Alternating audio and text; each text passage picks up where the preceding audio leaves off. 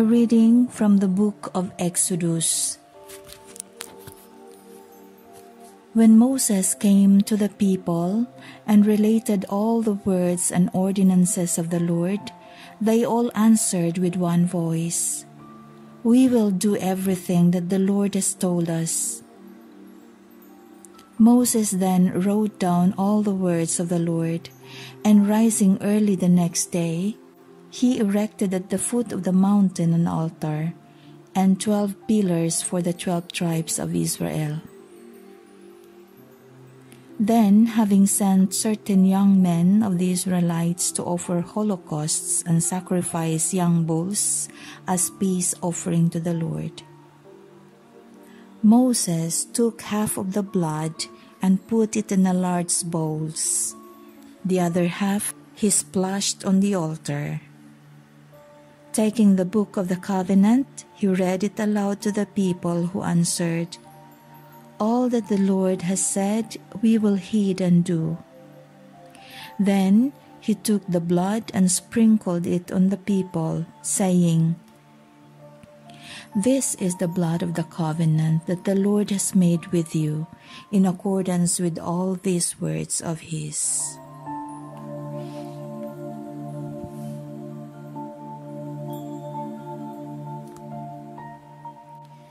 Responsorial Psalm. I will take the cup of salvation and call on the name of the Lord. How shall I make a return to the Lord for all the good he has done for me? The cup of salvation I will take up, and I will call upon the name of the Lord. I will take the cup of salvation and call on the name of the Lord. Precious in the eyes of the Lord is the death of his faithful ones. I am your servant, the son of your handmaid. You have loosened my bonds. I will take the cup of salvation and call on the name of the Lord. To you will I offer sacrifice of thanksgiving, and I will call upon the name of the Lord. My vows to the Lord I will fulfill in the presence of all his people. I will take the cup of salvation and call on the name of the Lord.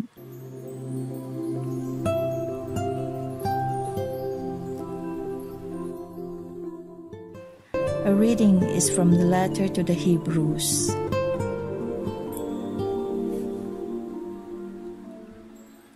Brothers and sisters, when Christ came as a high priest of the good things that have come to be, passing through the greater and more perfect tabernacle, not made by hands, that is, not belonging to his creation, he entered once for all into the sanctuary, not with the blood of goats and calves, but with his own blood, thus obtaining eternal redemption. For if the blood of goats and bulls and the sprinkling of a heifer's ashes can sanctify those who are defiled so that their flesh is cleansed, for if the blood of goats and bulls and the sprinkling of a heifer's ashes can sanctify those who are defiled so that their flesh is cleansed, how much more will the blood of Christ, who through the eternal Spirit offered himself unblemished to God, cleanse our consciences from dead works to worship the living God. For this reason, he is mediator of a new covenant, since a death has taken place for deliverance from transgressions under the first covenant. Those who are called may receive the promised eternal inheritance.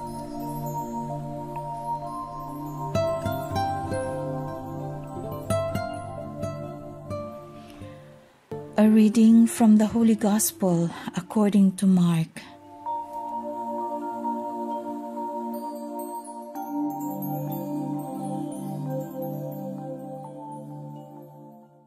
And on the first day of unleavened bread, when the Passover lamb is put to death, his disciples said to him, "Where are we to go and make ready for you to take the Passover meal?"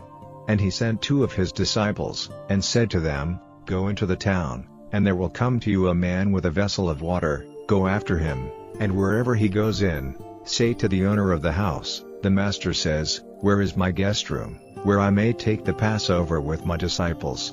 And he will take you up himself to a great room with a table and seats, there make ready for us." The disciples went out and came into the town, and saw that it was as he had said, and they made ready the Passover. And while they were taking food, he took bread, and after blessing it, he gave the broken bread to them, and said, "Take it, this is my body." And he took a cup, and when he had given praise, he gave it to them, and they all had a drink from it. And he said to them, "This is my blood of the testament, which is given for men. Truly I say to you, I will take no more of the fruit of the vine till the day when I take it new in the kingdom of God." And after a song of praise to God they went out to the mountain of Olives.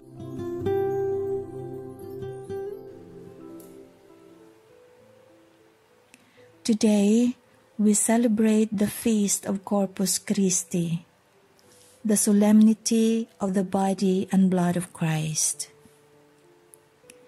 The feast was introduced in the 13th century to encourage devotion and adoration to the Blessed Eucharist. Later, the feast was extended to the entire Latin Church by Pope Urban IV in 1264. In today's readings, we talk about the covenant, sacrifice, and blood. In the first reading, Moses erected at the foot of the mountain an altar. Then he offered young bulls as a sacrifice, as a peace offering to the Lord. Then he sprinkled the blood on the altar.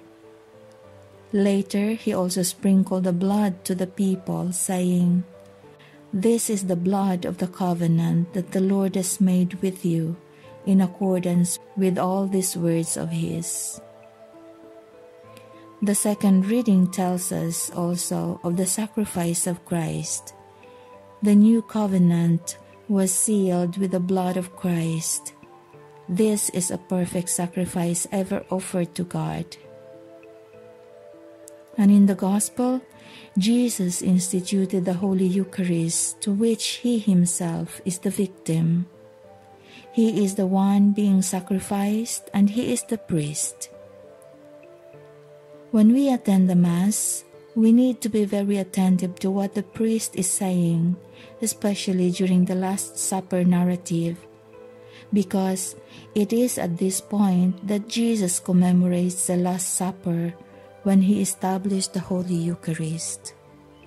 And it is also the time when the substance of the bread and wine is transformed into the body and blood of Jesus. With the Last Supper narration itself, we can understand how important is the presence of Jesus in the bread and wine, which were transformed into his real body and blood. What a great loss on our part if we go to Mass only with the intention of fulfilling a Sunday obligation, and be in the church without listening and not being attentive to what is happening in the liturgy. And the most pitiful of all is to receive Holy Communion without reverence to the Christ that we are receiving, without even saying a short prayer of adoration after receiving it. We will be wasting only our time if we go to Mass and start chatting with others inside the church.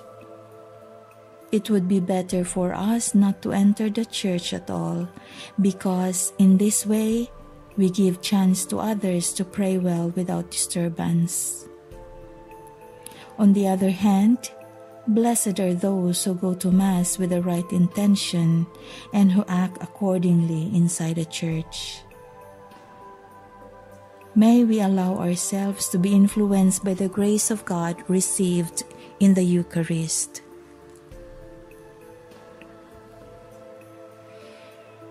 Prayer of Saint Ambrose as a preparation before Mass.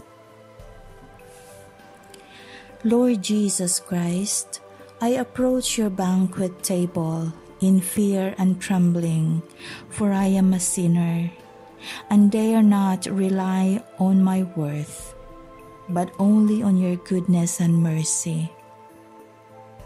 I am defiled by many sins in body and soul, and by my unguarded thoughts and words.